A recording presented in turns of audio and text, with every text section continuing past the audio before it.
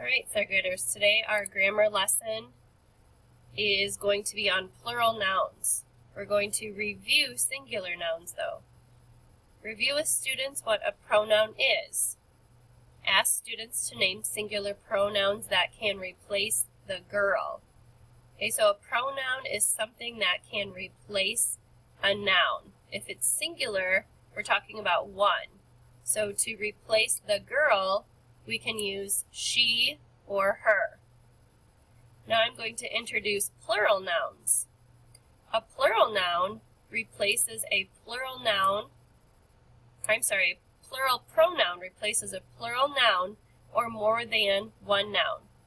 First person plural pronouns are we and us. The second person plural pronoun is you.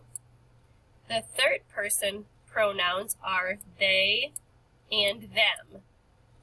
A plural pronoun must match the noun or nouns that it replaces.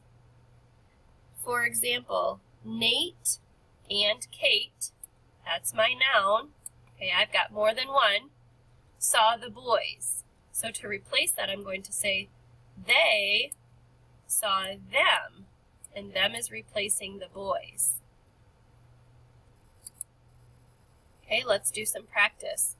Identify the pronoun that can replace the underlined words. Tell whether it is singular or plural. Tina and Bill play basketball. I have two people.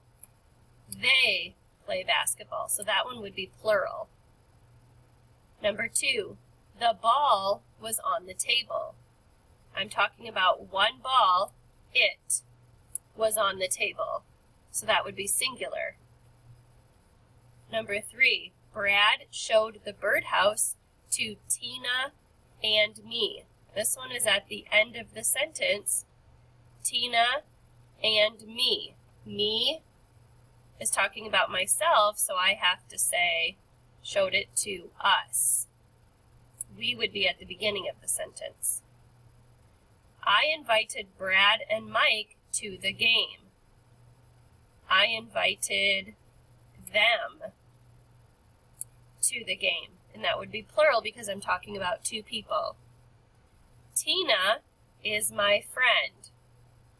Okay. Since it's at the beginning of the sentence, she is my friend. Okay. I don't say her is my friend, she comes at the beginning. Number 6, Mike and I live in the city. Okay, I'm talking about more than one person. I'm talking about Mike and myself. So I have to say we live in the city. If it was just Mike, then it would be he. But I am involved as well.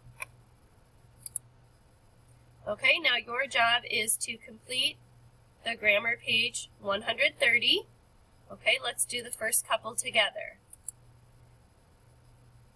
So the words that you are going to be using: we, you, they, us, and them.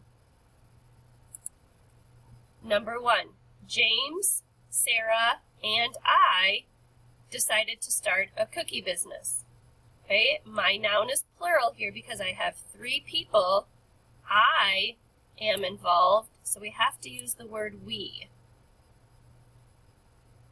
Number 2, have you and your friends ever tried to start a business? Okay, this one's a little tricky. This one is you. Okay, I'm talking about you and your friends, but I'm still using the word you. Okay, so I want you to finish 3 through 10. Remember, only use the words we, you, they, us, and them. Okay, when you're done, go ahead and check your answers.